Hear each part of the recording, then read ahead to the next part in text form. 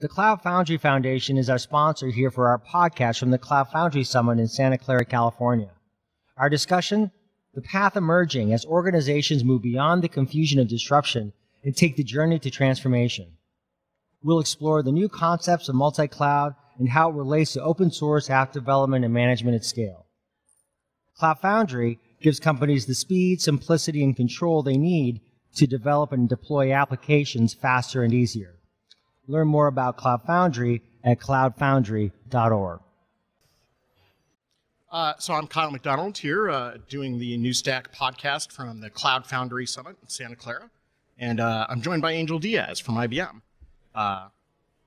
Welcome to the show, Angel. Thank you. Great to be here. Thanks.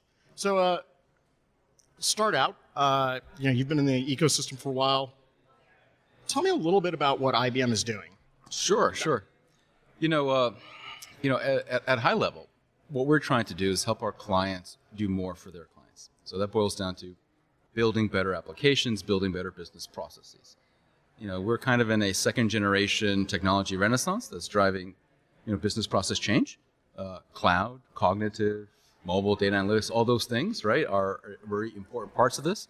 Specifically in cloud, right, because this is where we're at the conference here, we are unleashing developers' ability to create amazing code, but also maintain, change, run, deploy across geographies, across platforms, across topologies. That's what we do at the IBM Cloud. I spend my day, I'm Vice President of Architecture and Technology, so I spend half my day, or maybe a little more half, working internally, but also a lot externally with clients who are trying to kind of push on the art of the possible. So that's kind of at a very high level what we do. When you look at the IBM Cloud, we've got data centers in 40 plus countries across the world. So you could think of that as your typical compute storage network type stuff. We also have the ability to get at bare metal as well, which is very important for some clients. If you want to have a certain level of throughput, or you want to use our dark fiber to have certain network characteristics, you can do that. We also provide a platform layer, which brings in, obviously, Cloud Foundry, what we're doing around containers, something called OpenWhisk, which is our event-driven architectures. And then we have, all of the runtimes and APIs and things that we add on top of that, right? Whether it's Node, Java, Swift, all of the APIs that we can bring in through our partnerships with Twitter, what we have with the Weather Channel for IoT data, et cetera. And then, of course, we go even a step further up the Maslow hierarchy of developer needs to stuff like cognitive, providing sentiment analysis, tone analysis, all those kinds of things. But at the end of the day, it's fundamentally about speed and about choice with consistency. Part of the reason that we're here at the conference, part of the reason that we're so obsessed with open source is that, we've built our cloud on open technologies. We've helped create these centers of gravity like OpenStack, like the Cloud Native Computing Foundation, like the Open Container Initiative, like Cloud Foundry, like Node, et cetera, to give our clients and give developers the ability to build their cloud in such a way that they have interoperability where it matters, but that they also can have that capability running where it matters to them, whether it's in-house next to the transaction system, on-premise, or public cloud, and of course the integration between those. Because at the end of the day, there will be no single cloud. There will be multiple clouds. In fact, I think the theme for this conference is multi-cloud, right? And that's very much true. So when you say multi-cloud, and you sort of see the developer patterns that your customers are using, what are they doing? How are they implementing this? If we talk about, you mentioned Kaiser earlier as kind of the company you spotlighted in your keynote yesterday. What is Kaiser doing? How do they see, Cloud Foundry as part of their enterprise mix? This morning we had conversations with a couple of people where we talked about how would you maintain sort of new applications and old? Would enterprises do that? Yeah, that's you've hit on two really, really good questions that a lot of clients ask. One is the second one was the workload question, which I'll get into second. And then the first one is obviously what our good friends at Kaiser do. We had Sam, who's the director of services, cloud services for Kaiser, present with me at the keynote. And he kind of laid out a story. If you look at the business they're in, it is a business that is transforming very quickly. Let's put it that way. A lot of changes, a lot of focus on the individual, right? A lot of focus on groups of practitioners. which also means that the business processes in that industry has changed dramatically as well. And they will continue to change as more and more partners enter and exit the ecosystem. So it was important for them to do a couple of things, but he highlighted three. The first was he needed, and Kaiser needs, an infrastructure that is elastic and provides, let's say, a time, speed for the developers to create the applications. They also need that same kind of infrastructure, same type of platform to run on-premise, okay, within their four walls, and on the public cloud. In particular, some of the systems of engagement type, the mobile type applications. So for them, they wanted to have a model that worked on both. Cloud Foundry does that. We provide that with the IBM Bluemix platform, which can run locally, public or dedicated. So they went out and they implemented that. Now that was kind of thing number one, having this choice with consistency and giving speed. And by the way, they also have a really well-disciplined DevOps practice across those two, because it is non-trivial, as you know, to do CI/CD in a cloud world, and you have to have a good methodology around that, right? A good rigor, because you can't hide anywhere. And then when you start to add these other topologies, you even have to do more. They have a really good methodology, and we in IBM have what we call the Bluemix Garage method, which we recently open sourced at a DevOps Summit that was run by Gene Kim about a year ago in Santa Clara. At any rate, so that was kind of step one. The second step was then thinking about how they can fundamentally redesign and recompose their applications more quickly.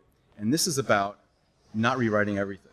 Okay, it is about, kind of to your earlier point, accessing existing systems, right? So how do you take a, System Z system and exposing a vSAM file through an API so that it looks like a Mongo API. So if you're building an application, you can get access to gold, mainframe gold, through an API that you're familiar with and not have to know anything about that. So within our cloud, we've got a lot of integration connection capability to help this kind of multi-cloud, kind of input-output environment. So that was the second. And then the third was then, so once you kind of establish that and you've given developers the speed, how do you do true innovation around the business process itself? Okay, and that's kind of where they're headed to next, where they're starting to, think about, how they can offer more to their clients, how they can offer more benefit to us as end consumers, and then also how they could then take that and help their own interests as well.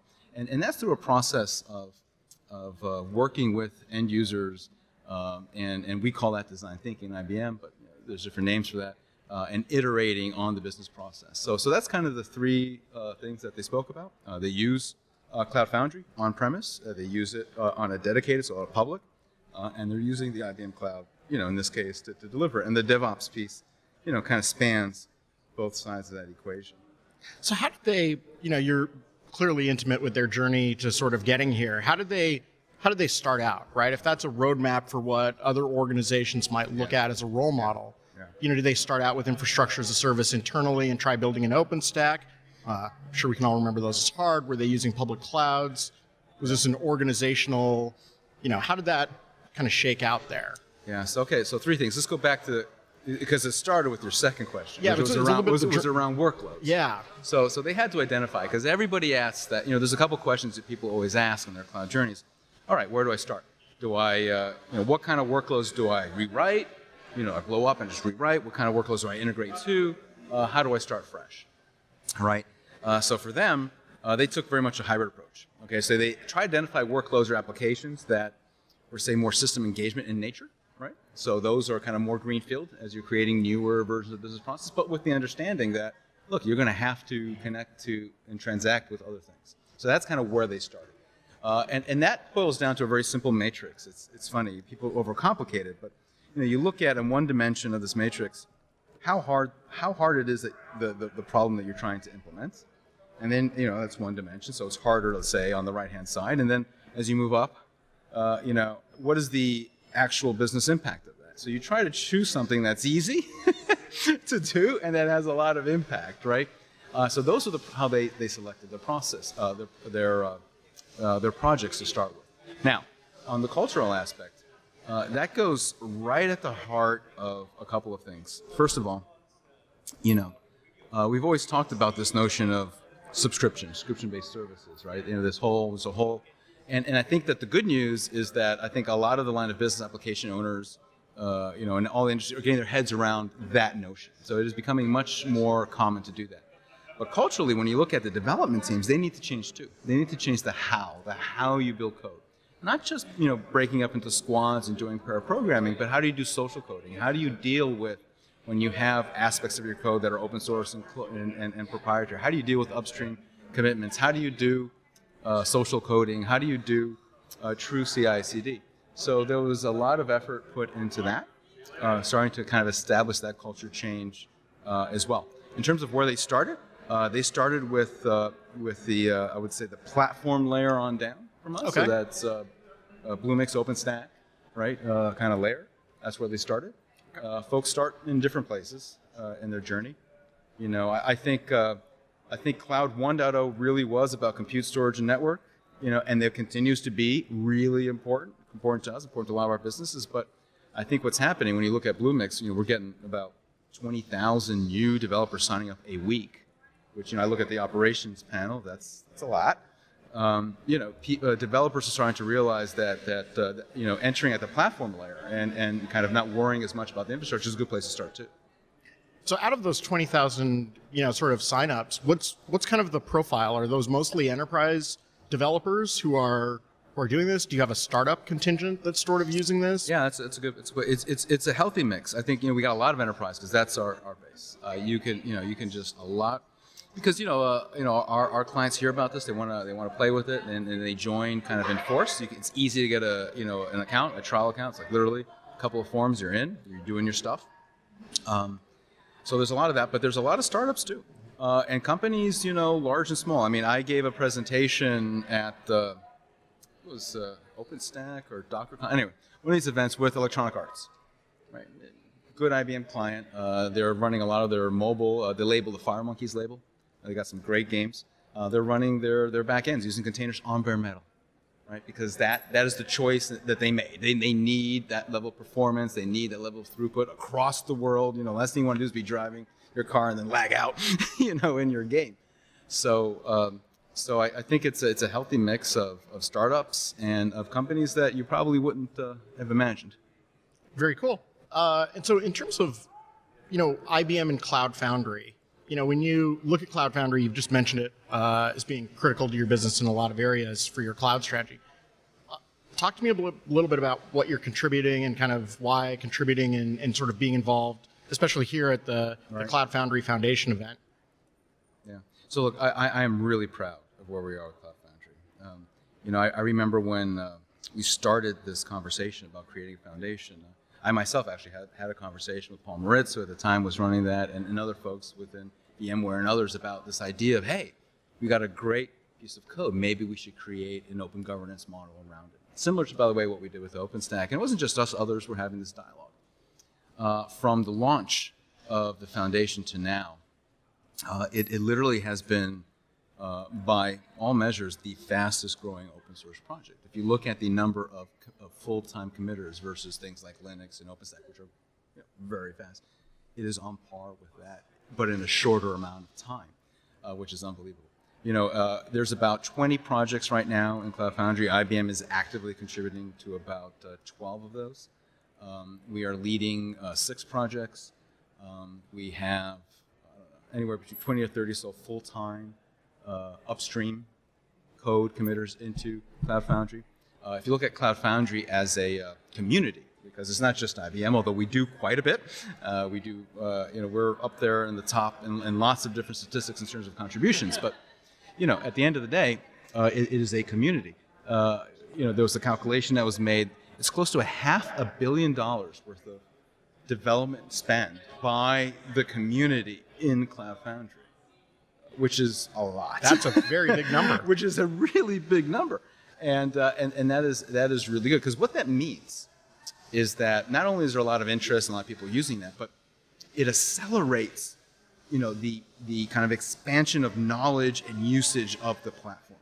Okay, and when you have that, it just kind of feeds on itself, more and more people, graduate from school with knowledge, or leave a job with knowledge around, and then they bring it to another job, right? And then they kind of continue to build and grow knowledge around that. When we started, when we helped stand up the foundation, there was about, I think, 6 of us who were founding members. 6 or so, maybe 8, were founding members. When we set up the foundation, we put a really good open governance model in place and a meritocracy. So, on day 1, IBM had 0 committers. We had to earn our rights like everybody else, right? Through contribution, through the technical talent that we have there. Our implementation. So I like to say is that we're not open source leeches. We like to give back, and we have, as far as I know, probably the world's largest deployment of Cloud Foundry because it has so many users and it's on so many different countries. Wow. So yeah, that's a pretty powerful statement. Yeah, it's a fun ride. And so when you look at, you've been party to see a lot of these trends, right? You've seen OpenStack from sort of day 0. It was an interesting ride. You've seen Docker. You're sort of seeing a lot of the cloud native. Mm-hmm. What makes Cloud Foundry seem different to you than some of those, right? There's almost a very different, I want to call it more enterprise.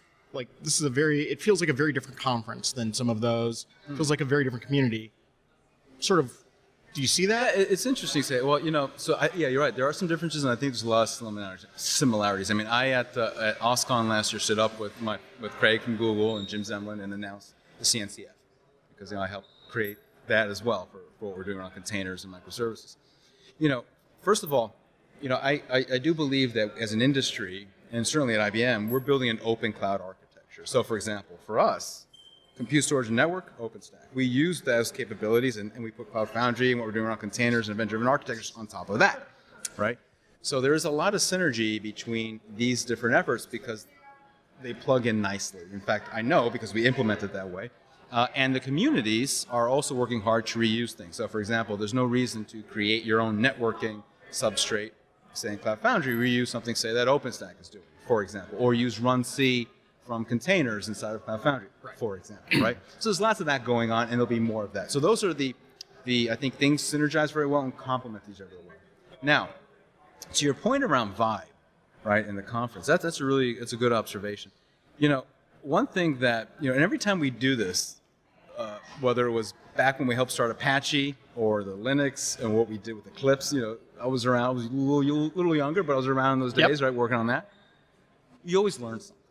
Right, and I think one thing that we've gotten right, a couple of things we've gotten right in Cloud Foundry, and that's a lot of credit to Sam and the team in the foundation, is the notion of certification and interoperability day 1, which is really important for enterprises. Right? Okay. Enterprises want this kind of capability, but they also they need to run. They don't want to get locked in. They want to be able to tier or whatever their applications. So this notion of certification.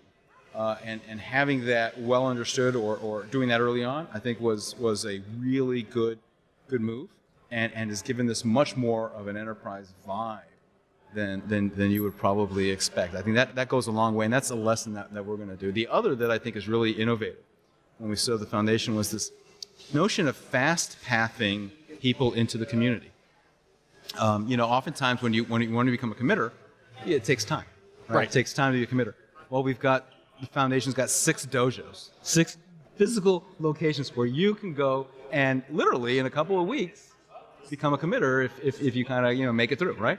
And that is just that's kind of, I think, the new style of open source. It's a combination of apart and together physically, because it's so much easier to learn where you're sitting next to someone every day, right? Absolutely. So those, I think, are 2 things that really make a difference. So as developers looking to be sort of engaged with Bluemix and start to put this stuff to work, like, how do you start? Where do you? Yeah. Okay. Good question. So Bluemix.net, go in, create an account, and you're in. Now, what does that mean? You're in. Well, there's different ways to once you have your account, you can just say, look, let's say you want to build an application. You can say, I want to build a mobile app that uses NoSQL, that uses Swift. You press a button, and it creates your entire environment for you. It creates all the stub code with all the authentication stuff that you need, right? You can bring your code down, You can edit it. You could use our tooling, edit it in the cloud if you like. You could do CF push and push it all back up, and you can go deploy, right? That's one way of getting started very, very quickly. And you could imagine you don't have to worry about the infrastructure that gets handled. There's ways for you to kind of give certain SLAs and things around stuff. But at the very simplistic point of view, a Notion, it is very easy to get started building applications. You could also start building containers the very same way, as well as what you're doing with OpenWhisk, for event-driven architectures and everything else. So that's how one gets started. Then what happens typically is that you want to do more. You want to get a group of people to work on something. You want to perhaps segment a part of this, a part of the environment, and give different different security access roles, etc. We have the ability of doing that. You want to, maybe you like our tool chain, you want to use it, that's great, but maybe you want to insert other things into our open tool chain. You can go do that as well, right? And that starts to help with the enterprise use cases that you were talking, like the Kaiser, right? Where you have multiple speed IT, different sets of tools, and they need to plug into an overall delivery chain. Cool. So it sounds like it's pretty easy. So in terms of developers and sort of enterprises, what do you think their challenges are now, right? I mean, so we've got these tools, we've got lots of ways to make things easy. Where do you still see challenges for them? Yeah, I think, it's interesting. We're still at the early days of cloud. It's for you and I who are immersed in this, we kind of take a lot of things for granted. At least I do. You go have a conversation with somebody. So there is still folks who are just trying to get their heads around where do they start their journey. So for example, if they're a VM farm, right? VMware farm, what do they do? Well, and we got a partnership with VMware, we can take their stuff and move it on our bare metal for them. That's a beginning journey. Then expose applications as APIs into a cloud native type platform with what we've got with Bluemix, for example. So there's the kind of how do I get started. The other kind of roadblock that folks kind of get into is what are the workloads and applications and the how I do it, because they understand that they have to do it. The organizationally folks kind of get it, right? But then to your point earlier, how do I identify the right workload? How do I get a project? How do I start that up? And then how do I scale it? Now by scale, I just don't mean scale and performance and availability in the traditional sense. I also mean scale in the number of developers, number of geographies, number of people, number of humans that are involved in this process. So I think those are areas where clients are asking lots of good questions, and the methodologies and the things that we've got, like in the Bluemix garages and so forth, helps folks do that. Very cool. And so, what do you see coming next? If we fast forward a year to Cloud Foundry Summit next year, what do you see as predictions? What do you think it's going to look like? Yeah, it's funny. I said on stage that if as a community we do two things. One, we continue to make it as easy as possible for folks to engage with the Cloud Foundry community in terms of whether you're building an application or whether you're building a build pack or whether you're contributing code. And two, the existing members kind of just lend a helping hand. This will triple in size in terms of number of people. I mean, there's close to 2,000 people here at this conference, right? The foundation's been up for a little over a year, right? So I can see that because there's so much good energy about that. But when you talk about, I talked about Cloud 1.0, the compute storage, and then now we're in the platform era. A lot more to do. What is starting to happen now is something that I think of as industry clouds. Okay, so think about the Maslow hierarchy of needs. You got your infrastructure platform, runtimes, APIs to IoT data, Twitter data analytics, Spark, this. Okay, great. Then what?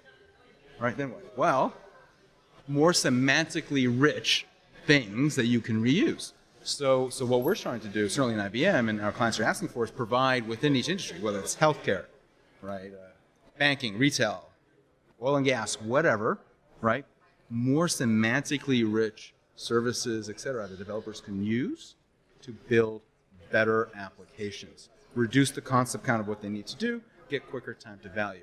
I think, do you have a good example of one of those, just so we can mentally wrap our heads around it? Yeah, sure. So, for example, in cognitive, just take what we do around Watson, right? Just take what we do in the medicine business, right? We have the ability for certain areas of medicine to advise doctors, right? They're going to do a diagnosis on you, okay? You know, they think that you have A, B, and C, but they could also look at Watson and says, look, that's great. Also consider these other things. Because by looking at the corpus of information, it could be any of these. Now, maybe the doctor considered them all. Great. Maybe they didn't. And they can just think about it. Well, I would love Watson to be helping my doctor. That sounds great. Yeah. And are you having a lot of, so these are early on, but, where are a couple of successes? Who's doing this? Do you have people playing with this already? You mean the IBM Cloud? Yeah. Well, no. Well, the IBM Cloud, yes. But also specifically some of these cognitive. Oh yeah, yes. Sure. Yeah. So we've had a lot of successes in healthcare and insurance and retail. It's great. IBM, we're very selective about the press releases we do, and whenever we do one, we try to do something around a client, right, that we're working with. So there's recently been a bunch of really cool stuff that we've been doing, folks, around healthcare. I guess I've been on that bent lately. So I think there's a huge amount of success there. The cognitive capability itself is a, kind of also another Maslow hierarchy of needs within itself. There's basic, speech to text, those type of things, right? Then you get into analysis of sentiment and whatever it's even, and then you get into actual semantic understanding of a corpus of data, right? So you kind of move up this ladder of sophistication, right? So a lot of our clients are quickly at the top because we work with them, and a lot of developers are starting kind of, with the simple things, right? We even apply a cognitive to API, I call it API dating or API matching. So let's say you're a developer. Oh, really? Yeah. So let's say you're a developer and you want to use a version of React or Angular or something, right? But you don't know which version to use or of an API or something, right? So you go, you search around for hours to try to find the right thing, right? Right. Well, we actually have done a lot of those searches, and we can advise you. Say, hey, for what you're trying to do, this is what most people are doing. Go do it, right? Go give it a try. Give it. Here's things you can go give it a try that can help you. So that's even improving the experience of the development process itself. It's just really cool. That's awesome. Well, cool. Thank you very much for coming today. We Thank appreciated having a chance to chat with you. Thank you, everyone, for listening. Some awesome stuff's going on. All right, take care. Thank you. Bye-bye. The Cloud Foundry Foundation is our sponsor here for our podcast from the Cloud Foundry Summit in Santa Clara, California. Our discussion, the path emerging as organizations move beyond the confusion of disruption and take the journey to transformation. We'll explore the new concepts of multi-cloud and how it relates to open source app development and management at scale. Cloud Foundry gives companies the speed, simplicity, and control they need to develop and deploy applications faster and easier. Learn more about Cloud Foundry at cloudfoundry.org.